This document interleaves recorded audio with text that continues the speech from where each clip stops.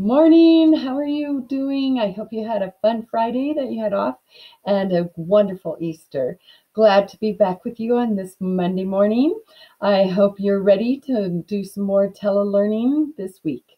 And I decided to do my joke and my weird but true fact with my morning message because I only have a limited time on my reading or on these videos. And so I'm running out of time with my stories. What falls on a mountain but never gets hurt? Snow. And dolphins can hear sounds underwater from 15 miles away.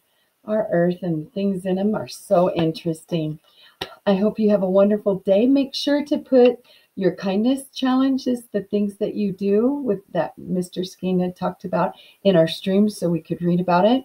I saw Dagan and Kellen do some things, record their things that they've been doing. So make sure to do yours too. Make it a great day. Your choice is yours. See you tomorrow.